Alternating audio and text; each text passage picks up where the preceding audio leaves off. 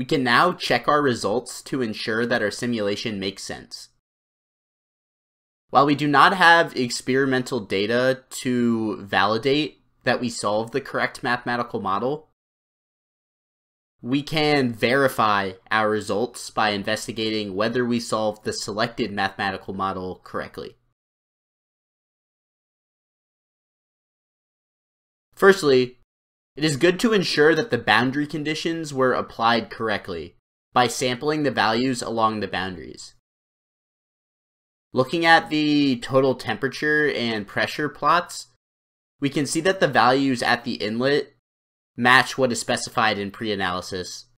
In this case, it is approximately conserved over the full domain. Furthermore, the static pressure at the outlet matches the boundary conditions as well. This is a little less clear directly from this image, so I encourage you to check this for yourself. While it is difficult to directly verify that the wall and axis boundary conditions were satisfied, the velocity vectors provide reasonable certainty that the velocity at the curved edge does not penetrate the boundary, and that the velocity is one-dimensional near the symmetry axis.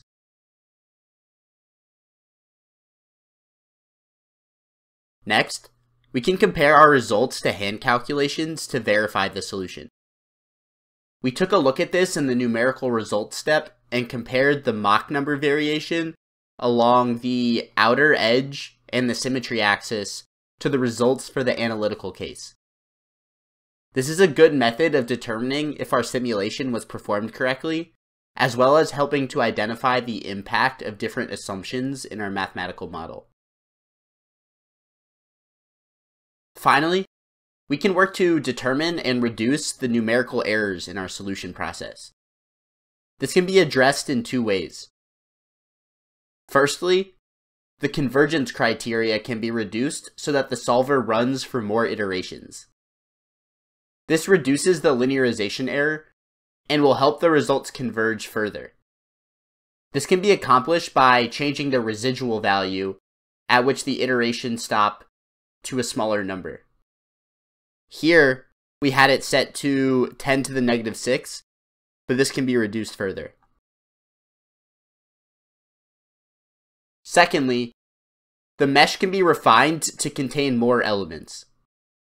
This means that the solver will find values of the primary unknowns at more points in the flow domain, and the discretization error will be reduced. This can be easily achieved by reducing the element size in the meshing step. Since our convergence criteria was already fairly small, this is likely to have a larger effect in reducing errors. And this will likely be visible in the total temperature and total pressure plots, with the non-uniformities near the exit shrinking in size and magnitude. Here's a comparison of the original mesh with an example of a refined mesh. By simply halving the element sizing, the mesh contains nearly quadruple the elements. This will reduce the discretization error significantly and can be used to verify if the solution is approximately independent of mesh size. I encourage you to go through these steps by yourself to verify and improve the solution results.